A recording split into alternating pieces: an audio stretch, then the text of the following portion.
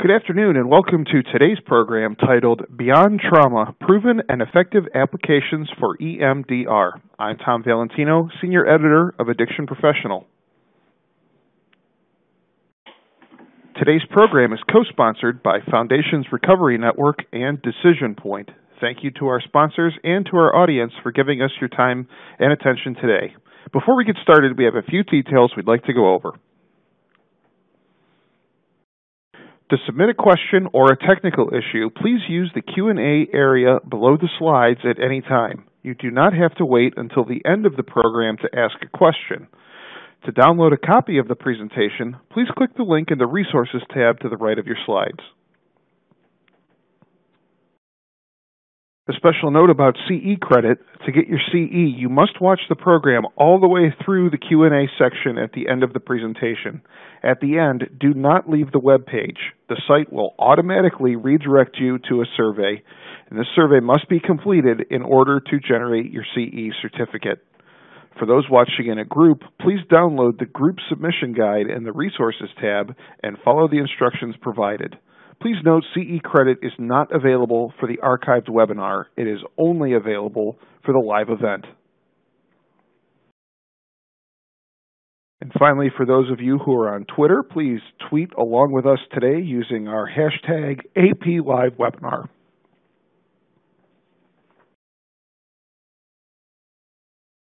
At this time, it's my pleasure to introduce our speaker, Gary Hees. Gary received his master's degree in marriage and family therapy from the University of Houston Clear Lake.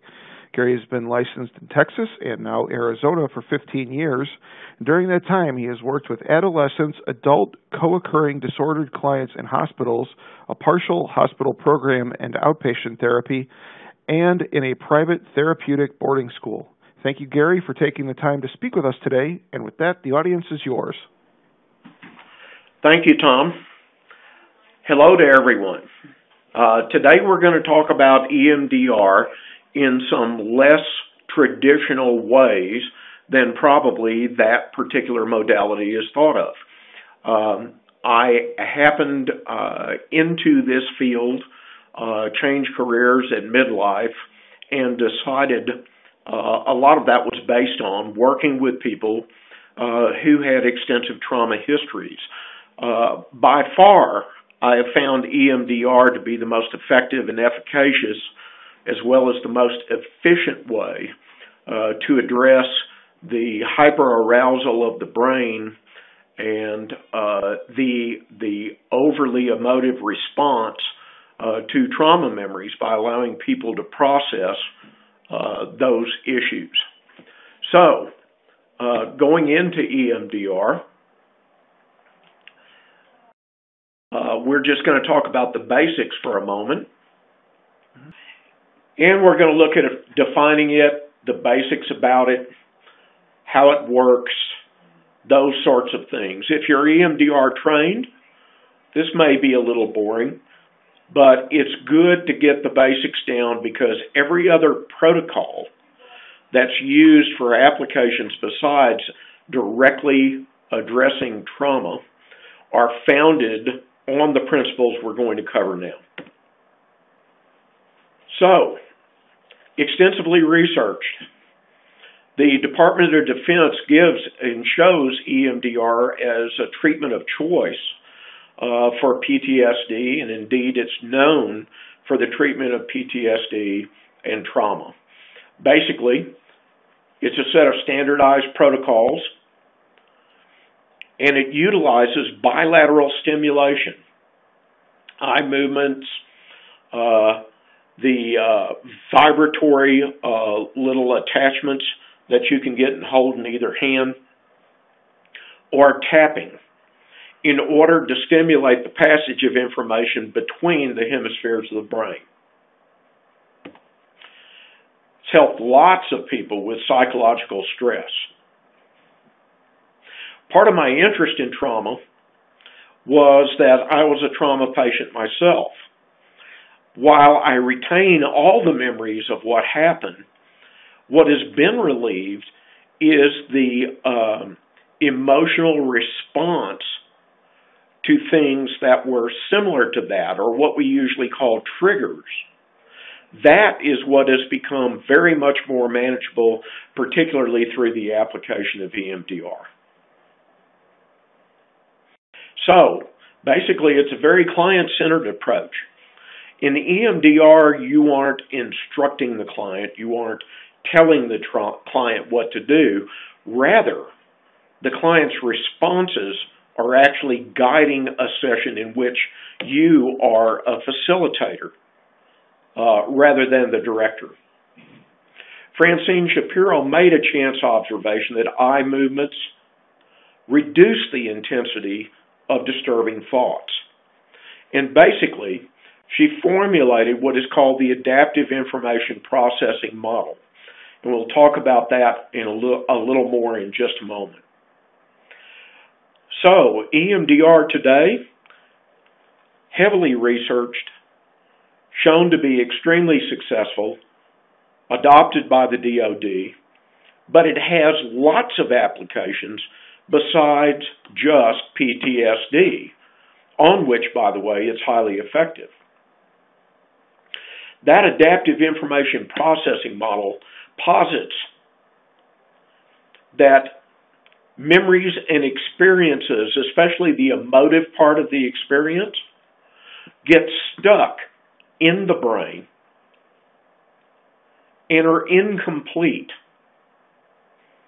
in that they don't really process out and the brain doesn't adapt to them. This is familiar to many of us who work with trauma. We know that most of the people we work with in extremely traumatic situations simply have no mechanism with which to cope with that much stress at that moment. And when that happens, the encoding takes place in the brain as a fight or flight or a survival type of response. Therefore, you run into people who are experiencing trauma, who talk a great deal to you, usually, about about an event happening, and what they notice is that people around them are going, wow, that was really disturbing, but they are experiencing the event on a hypothetical scale of 1 to 10 at about an 8 or a 9. And this is due to that information having not been processed and being re-triggered within the mind of the trauma survivor, and them experiencing that same emotive response that they did in the original event. So, I don't like reading slides, but the things I want to tell you are the real cornerstones of EMDR is the three-pronged protocol. What happened in the past, what's going on in the present, and what do you want to have happen in the future. And it utilizes elements from lots of other approaches. Psychodynamics, the intrapsychic conflict. Dysfunctional beliefs and behaviors. And those of you who have worked with trauma survivors know that when that trauma reaction is touched off, there is, without being able to reduce the emotive response to that trauma reaction, there is very little that can be done on a logical basis in the moment. The foundation of the problem in the view of EMDR is unprocessed memories of disturbing events, again, that are dysfunctionally stored within the neural networks. So when an event like that happens, the natural system for processing a memory and coping with all of that information is interrupted because of high arousal. So when present day experiences occur, they can activate a survival level feeling and response coming out of stored memory. In individuals who are healthy, right, they do fairly well with things that sometimes even border on the extreme. Their coping mechanisms are in place. There's a belief in their own integrity of self, etc. But when you deal with an individual who hasn't developed those things, who may not have an innate sense of identity, who may not have an innate faith in their own sanity and perception of events, you can get a more elevated emotional response. And that can short-circuit the brain's normal way to process information.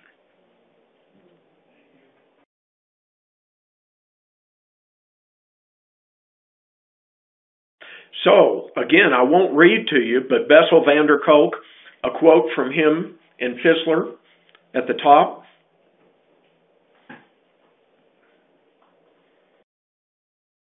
And I call your attention to the bottom paragraph. That experience of trauma remaining frozen and the re-experience of it through intrusive thoughts, negative emotions, and negative self-beliefs occurs on a repetitive basis.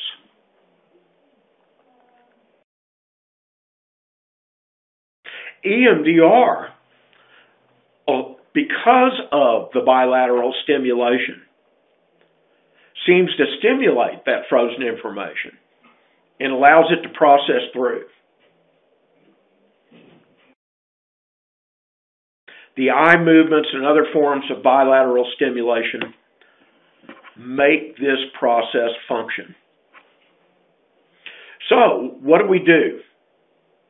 We want to access the dysfunctionally stored information. We want to stimulate the system. We want to move the information within the brain. And we want to desensitize people to it. Eye movement desensitization, right?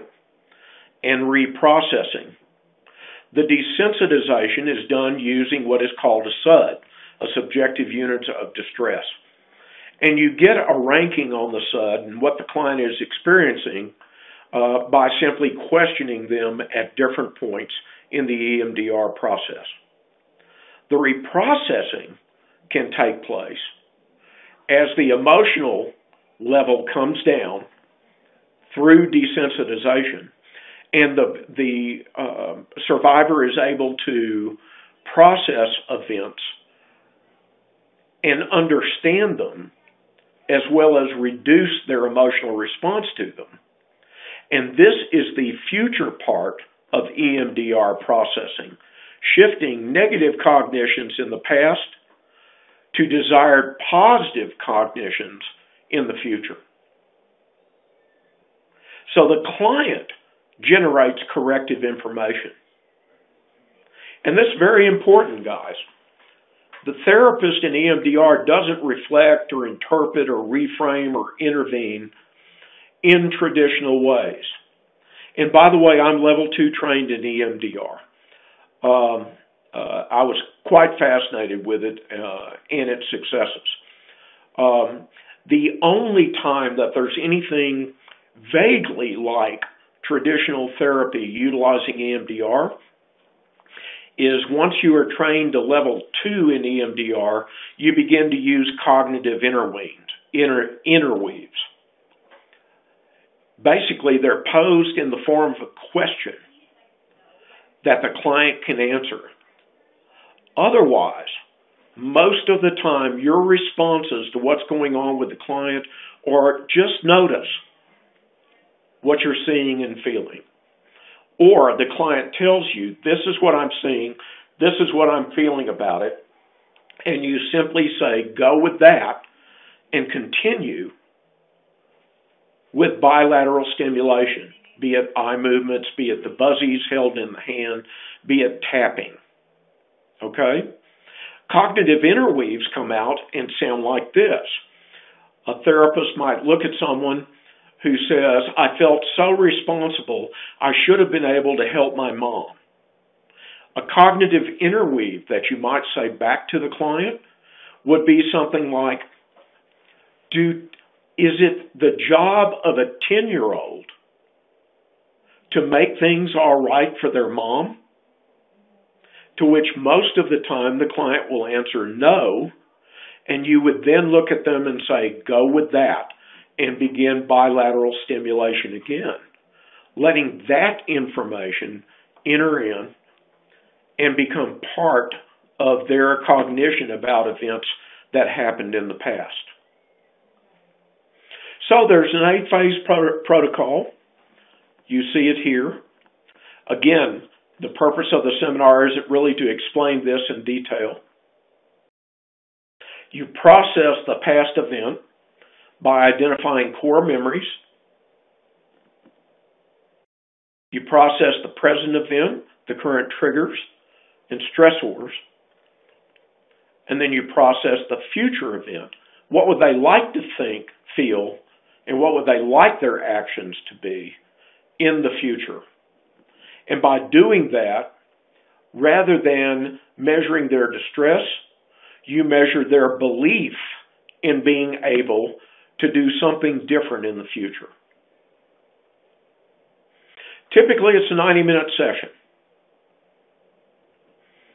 Number of processing sessions varies based on the client, the trauma history, the issues, etc. When you're dealing with complex PTSD, which is repeated instances of trauma over a period of time, you're probably going to utilize more sessions. When you're dealing with a single traumatic event, lots of times it's only 1 to 4. Let's talk about a client. For instance, you get a 40-year-old man who was laid off during the economic restructuring of his company. He's fighting with his children and sometimes his wife. Negative cognitions. I'm not good enough to be retained at my company, so they let me go. I'm worthless. The positive cognition. I have value to offer and can find an organization that recognizes this about me. So, Megan, let's go to the next slide. So, it's not a cure-all or a magic bullet, but for lots of people, it brings some degree of relief, and for many people, it brings an astounding level of relief. Listed on the page are some of the things that EMDR has been used for and applied to. For instance, addictions, dissociative disorders. Although dissociative disorders, you have to be extremely careful because in most cases, dissociative disorders are actually a rule out for using EMDR. Even performance enhancement. So some of what we use EMDR for here at Decision Point, I'm going to be going over. So next slide. All right, guys. The feeling state addiction protocol is predicated on addictions being created when a desired feeling and a given behavior become associated together. Now, for those of you with some experience in mindfulness-based stress reduction and mindfulness-based cognitive therapy, you'll notice that the very same theoretical underpinnings are applying to the feeling state addiction protocol, which basically, when you use MBCT, most of the time you're addressing depression, and you're addressing the fact that people will get depressed when they have certain cognitions arise, because those cognitions they have connected in their mind to a depressed feeling. The feeling state addiction protocol operates very much the same way. A very intense desired feeling plus a positive effect by using develops into an addictive fixation or feeling state. Next slide, Megan. That addiction can be triggered by an internal or external stimulus. And what that yields is, hey, I'm having this feeling, an event has happened which reminds me of the cognitions around using, and boom, I do addictive behavior. Next slide, Megan. So, the feeling state theory is based on positive feelings having been linked with specific objects or behavior. And what they form is a state-dependent memory that the brain responds to. The state-dependent memory is composed of feelings in the event, and that forms what we call a feeling state. Feelings are defined as the totality of the sensations, emotions, and thoughts, right? So the creation of a feeling state is very similar to the way traumatic memories become fixated. So next slide. So let me tell you how we utilize the feeling state addiction protocol here at Decision Point. We find a couple of circumstances existing with almost every substance abuse client who we get in our milieu. One of two. Either they don't think it's very serious, which is your traditional position of denial on the part of the client, or they understand the seriousness of it, the impact on the people around them who they care about, and they are beset by huge feelings of guilt and shame and remorse. And many of us who work with substance abusing individuals are familiar with this. The person literally goes into a period of self-flagellation, of beating themselves up on a regular basis, and even into negative grandiosity about how bad they actually were and how badly they behaved. The truth is, with the client fixated on those issues, they're not ready to go to work on how their addiction was created, how they were set up to be vulnerable to it, and how they can process things differently in the future in order to not behave the same way. So, when our clients come in, all of them spend the first 2 weeks, not the first 2 weeks, but all of them spend time in a feeling state addiction protocol group once a week for those first 2 weeks. And within a group setting, we process those feelings of shame, guilt, and utter remorse.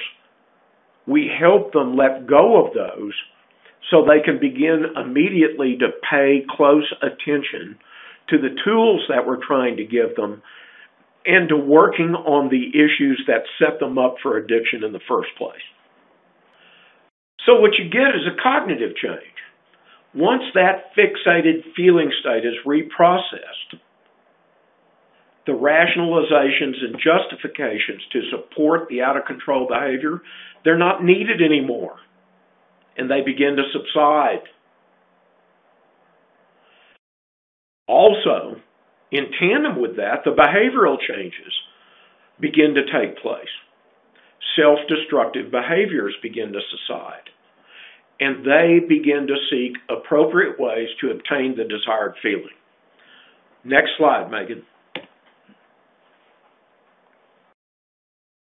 So in the first session with the Feeling State Addiction Protocol, we look at these points.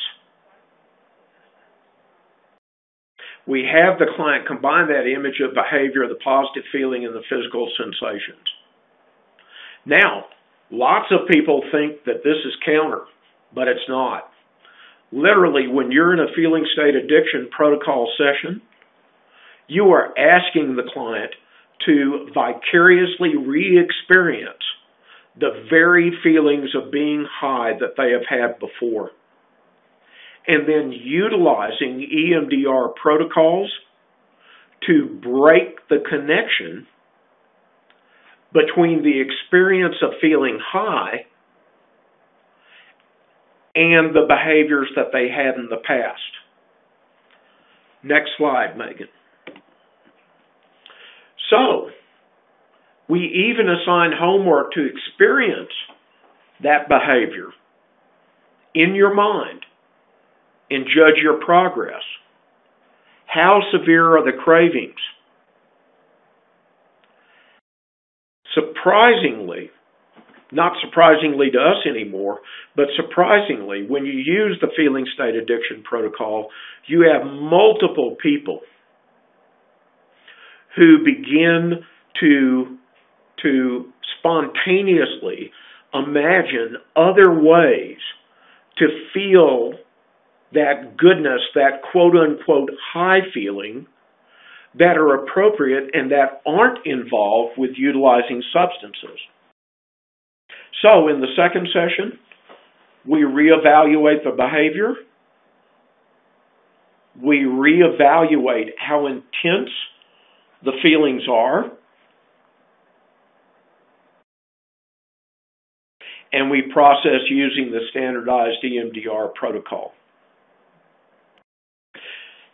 Now, we're going to talk about dysfunctional positive effect, but before I go, literally, we have clients who look up at us and tell us that they cannot re-arouse that feeling that they've had before, that they cannot access it, that their brain gives them positive ways to have that feeling rather than the use of drugs and other substances.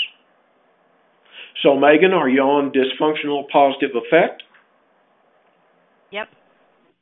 Let's go to next slide. Now, all of us have had a client who looks at us and they go, man, I really need to work on this issue, but I'm just too afraid. The most effective way to address this issue, instead of looking at them and saying, well, you know, you've got to do that, you've got to go through the discomfort in order to get the benefit, etc., pretty traditional cognitive CBT techniques, look at them, rather address the issue and target the feeling of relief associated with avoiding that problem. This isn't used to force a client to work on an issue they don't want to work. It is used with clients who have an avoidance impulse that they can identify they really don't want to have. Next slide. This is partially derived from Popke's detour process. Okay? Avoidant behaviors are maintained and reinforced by the stress relief associated with avoiding. That's actually the reward. So instead of doing scaling on distress, we do scaling 1 to 10 on the level of urge to avoid. So it uses Popke's approach to address the mental tactics that some clients use to avoid disturbing material. So you create an image of what's to be avoided, you scale the image 1 to 10,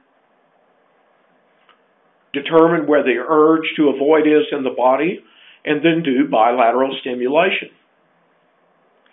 As that urge to avoid goes down, the client usually will spontaneously begin to directly address the incident that they were trying to avoid, and then you switch over to standard EMDR protocols.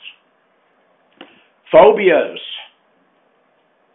Let me tell you that the two most effective things that I have ever seen for addressing phobia are EMDR and hypnosis.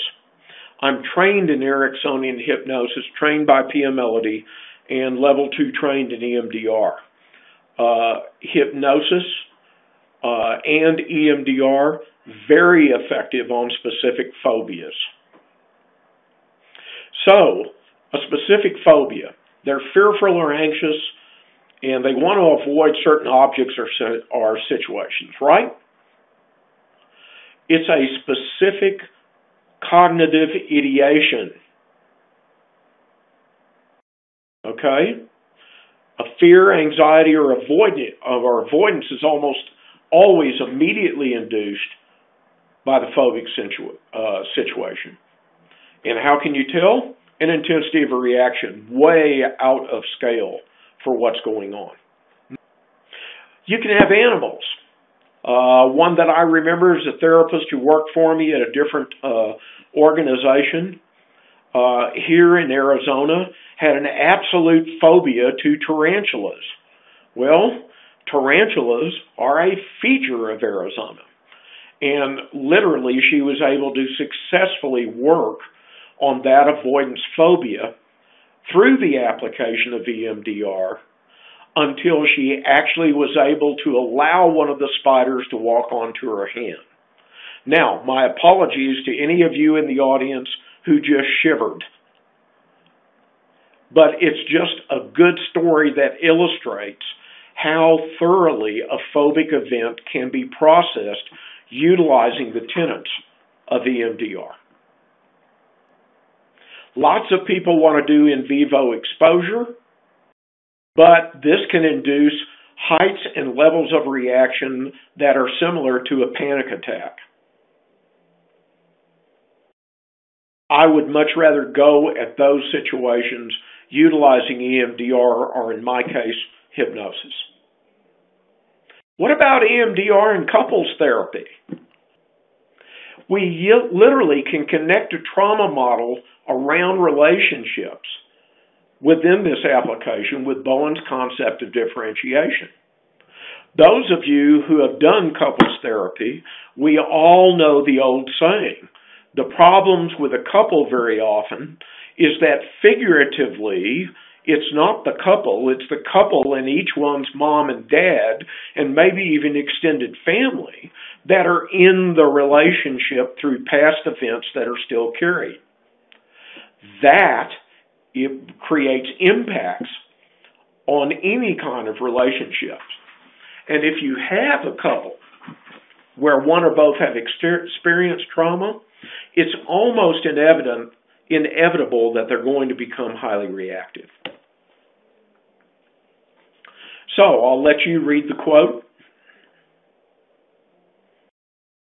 It's from the Bowen Institute. And especially that last sentence, guys. The level of self rarely changes unless a person makes a structured and long-term effort to change it. The other benefit of doing couples EMDR is the level of understanding that it creates between the partners. You know what happens with couples, those of you who have worked with couples. They get into something, an event happens. You and I would objectively look at it and say, well, gosh, on a scale of 1 to 10, I'd be disturbed at a level of about 2 by that event. But not in the case of the couple. It rapidly escalates, and it rapidly turns into a battle royal of who's going to be right. So in couples therapy, EMDR clinicians look for generalized effects. A lower state of arousal and less reactivity that give both of these people who love each other a much better chance to address each other in a constructive way. It's an excellent book edited by Marilyn Luber and contains all of these protocols that can be utilized by you once you are level 2 trained in EMDR. And I would recommend that you be trained by the EMDR Institute as well. Recent traumatic events protocol. Guys, this protocol was come up with in Israel. It was come up with and used with people who were the subject of terrorist incidents or rocket attacks. It was designed to short-circuit the development of post-traumatic stress disorder by immediately addressing a traumatic event on a fairly current basis. What we find here, those of us who work with substance abusing individuals, we know that they experience losses, both in family and friends. Most of the time when we are using the recent traumatic events protocol, we are processing with a client who's present in our milieu, who might otherwise look up and say, my best friend died, I have to leave treatment now, and endanger themselves by doing that. Instead, we offer them an opportunity to process that with us in a very, very efficient way that allows them to do normal grieving without some of the negative beliefs and the impulses to leave what amounts to a safe environment in the middle of their treatment. Here's key terms associated with RTEP.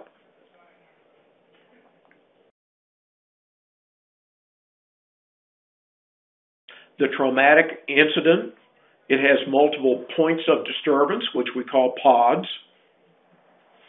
And in many times, these can be specific memories of specific things happening. There's a narrative that the person can tell you, and they tell the story out loud with continuous bilateral stimulation. Recounting details is really discouraged. The idea here is to do the processing with bilateral stimulation in order to help them move past the traumatic event. We adapt the 8 phases, and we utilize the protocol that you see here on each point of disturbance that's related to the original traumatic episode. And for instance, a point of disturbance, let's say someone was in an incident of war or an attack of some kind. They may have a point of disturbance where they see a piece of their home flying through the air due to an explosion. They may have a point of disturbance where they see someone they care about knocked flat on the ground by concussion. All of those can be various points of disturbance that are directly addressed using the recent traumatic events protocol. And then we follow up just as we do in EMDR. This is done in a group format. There is no narrative that's done at all. We install resources utilizing earth, air, wind, and fire. You can Google that and find it is a process established by Alon Shapiro. We address today's date and install resources. We go in the past and draw a picture, and you'll see the worksheet in just a second, of on a worksheet that's there, and date it when the actual event happened. You also draw out the positive resources and fill out the desired future positive cognition. Now, all this will make a little sense. Let's go to the next slide. And guys, you should be seeing the EMDR GTEP worksheet. You see the blocks on the lower half. On the left is the past date, and that is where you draw the picture of the past event. On the right is your present safety, and that's where you may write or draw the resources that you have to help you. In the upper left-hand corner are resources you have had in the past. In the middle, you will identify the points of disturbance within that traumatic event, those points that are indelibly printed on your brain. And you can either write a narrative or draw a picture under pod 1, 2, 3, etc. And in the top right-hand corner, you will actually put what the desired future will be, what you will experience when thinking about these events and where you'll go. So next slide. So what we do is Google search, and all that really means is, that's a cute term for going inside and identifying what the points of disturbance are by what your brain presents you. But you do that while you're tapping the worksheet with one hand, going back and forth between past and future. The bottom two boxes on the left and right hand side with your hand, while following the hand with your eyes. So you get double bilateral stimulation. They get a pod and they draw or write it. Then they do 3 sets of bilateral stimulation. They refocus and see how disturbed they are and process until the disturbance goes down. Next slide. So you see the worksheet again, just reminding you of what's going on. And through permission from Alon Shapiro, I have a video that we're going to present. And that video will actually tell us about this and will illustrate how it can be used. What we're going to be doing is watching how we're able to process and let other feelings take the place of the traumatic feeling that in essence is outshining, if you will, all other feelings that are going on. So, after people do group traumatic events protocol, honest to God, guys, we have an EMDR consultant who does this for us here at Decision Point. She tells us the common negative cognitions are variations on "I'm not enough," and the common responses, if you'll pardon me, guys, are WTF, this is weird, what did you do to me? That's how effective this particular protocol can be. And on this slide, you can see 4 different responses that have come back from our people here at Decision Point after completing GTAP protocol.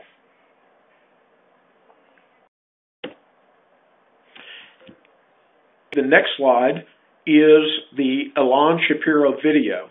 And guys, hopefully this will touch you as well as illustrate to you the use of the GTAP protocol. This was filmed in a Syrian refugee camp and was filmed after a team went in through EMDR and the EMDR International Association in order to do GTAP processing with persons who had experienced extreme events. Please watch, and I hope it is as informative and inspirational to you as it is to me. Megan, take it away.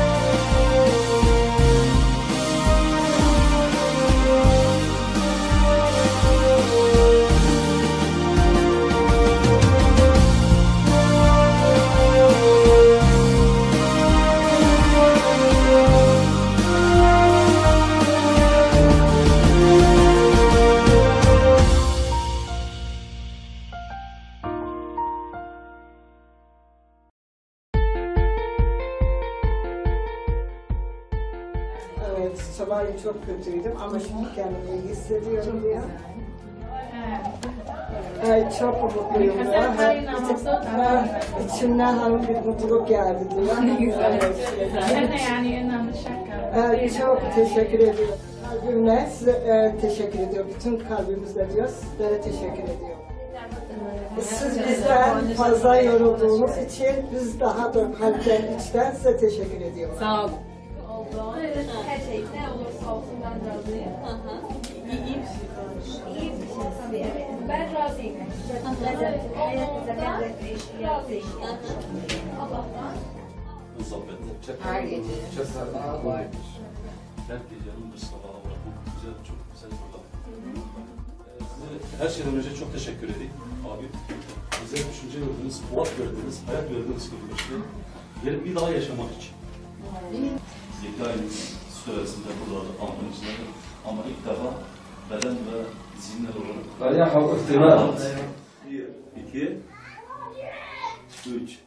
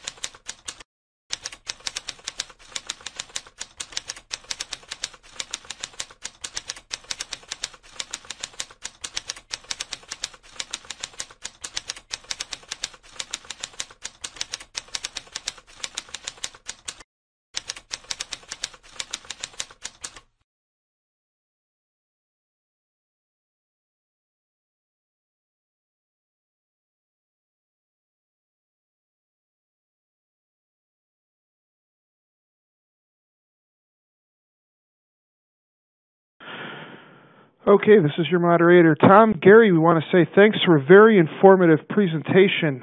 Before we get into the Q&A portion of our event today, I'd like to turn things over to Sarah Tortorella from Foundations for a few words from our sponsor. Thank you, Tom. Here at Foundations Recovery Network, our grassroots movement called Heroes in Recovery has a simple mission: to eliminate the social stigma that keeps addicted individuals from seeking help and to create an engaged, sober community that empowers people to give back and live healthy, active lives. Join us in this mission at our 6K race series at these locations across the country. As a thank you for your attendance today, please enjoy the discount code webinar 2017 to register for any future 6K events. Back to you, Tom. All right, thanks a lot, Sarah. We've already had a number of questions coming in from our audience. However, we would like to remind you that you can use the Q&A area below the slides to submit a question at any time. Also, to download a copy of the slides, please click the Resources tab to the right of the presentation window. All right, let's get into some questions here. Gary, we had a member of our audience ask, how can one bill for this procedure in an office-based practice? What that is an ancillary service code. That's the way we bill for it. Even in an office practice, when you're doing EMDR, almost every insurance company out there recognizes the procedure. We have billed for it on an outpatient basis at our outpatient center in Scottsdale. So really it's just a matter of getting in touch with your insurance company for the procedure codes that they will accept. Okay. Would you say that this is a helpful approach for individuals with OCD symptoms? I believe it is. I mean, because typically the traumatic event, when it's dysfunctionally processed and gets stuck in the brain, it literally goes round and round, which is very similar to ruminations in OCD. And a lot of OCD medications have some really undesirable side effects. So yes, I would definitely try this. I would look in Marilyn Luber's book and also go to EMDRIA.org and look up research in the application for obsessive-compulsive disorder. Okay. How would the EMDR process look if you're working with couples whose children have been affected by family disputes and conflict in family roles? I would not include kids in this sort of thing. I'm a big believer in family dynamics and in structural family therapy. I believe that when the parents begin to get on the same page and operate as a combined team, that the benefits filter down to the kids. I believe that you bring the kids to a family therapist and they talk about the impacts on the kids and let them express themselves, but basically don't go into the nitty-gritty details of what the parents are processing. They merely are able to reassure the kids that the parents are working on the issues that have caused conflicts before, and that hopefully those kids are beginning to see changed behavior on the part of mom and dad that reassure them that something is going to be done to correct the situation. All right, I think that's going to be just about all the time we have for questions for today. We do have some final instructions regarding CE credit. Do not leave this page. Please continue to stay on the platform, and the site will automatically redirect you to a survey, and this must be completed in order to generate your CE certificate. For those of you watching in a group, as a reminder, please download the group submission guide in the resources tab to the right of the slides and follow the instructions provided. Please note that CE credit is not available for the archived webinar. It's only available for the live event on August 29th, 2017. If you enjoyed today's program, please consider joining us on September 26th for a program with John Raymond titled The Ins and Outs of Network Participation. The link to register is located in the Resources tab to the right of the presentation window. I want to thank Gary Hees once again for an excellent presentation. I would also like to thank our co-sponsors, Foundations Recovery Network and Decision Point, for making today's program possible. Finally, thank you to those of you in our audience for participating today. We hope you'll join us in the future for another Addiction Professional webinar. This concludes today's presentation. Have a great day.